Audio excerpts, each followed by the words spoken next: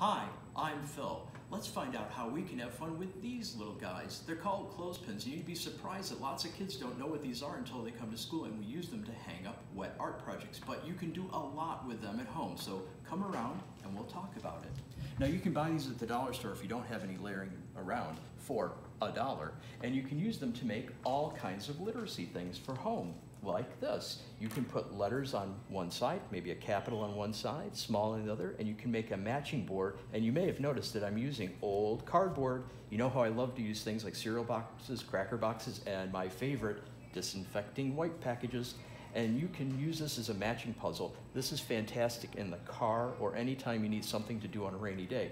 But if you want to take literacy a step further, you can do more.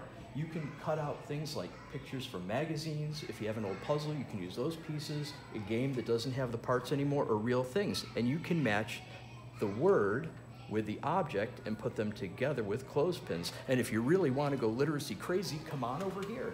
You can develop a word wall where you can take the thing and the word, put it together with a clothespin, and make a word wall on a string on the wall. Fun to do. Easy to do, get ready for reading, and it doesn't have to cost a lot. So make a word wall, have fun with clothespins, and we'll see you next time in the Star Room.